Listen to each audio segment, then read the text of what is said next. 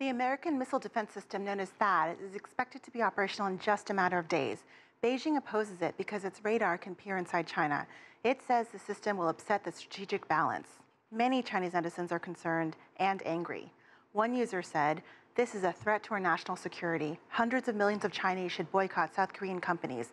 Another said, "We should show them that if they spy on us, we can give them a hard time too." Our next trending topic couldn't be more different. Chinese internet users are talking about a woman who was fired for claiming her double eyelid surgery qualified as an emergency medical procedure. She recently lost an appeal of the firing. People are sharing their own double eyelid experiences in response to the story. Many Chinese women get the surgery to create a crease in their upper eyelid. Most Chinese are born without double eyelids, which are common in the West. Some say it buys into Western beauty standards. One user said, "Having a single eyelid is not an illness." Another said, "Haha, I wish that the single eyelid would be popular in my lifetime, but that's impossible." Now, one thing Weibo users can agree on is the praise that they are giving China's high-speed railway system for offering more affordable food options. The railway recently announced that it was going to increase the meal options available to passengers.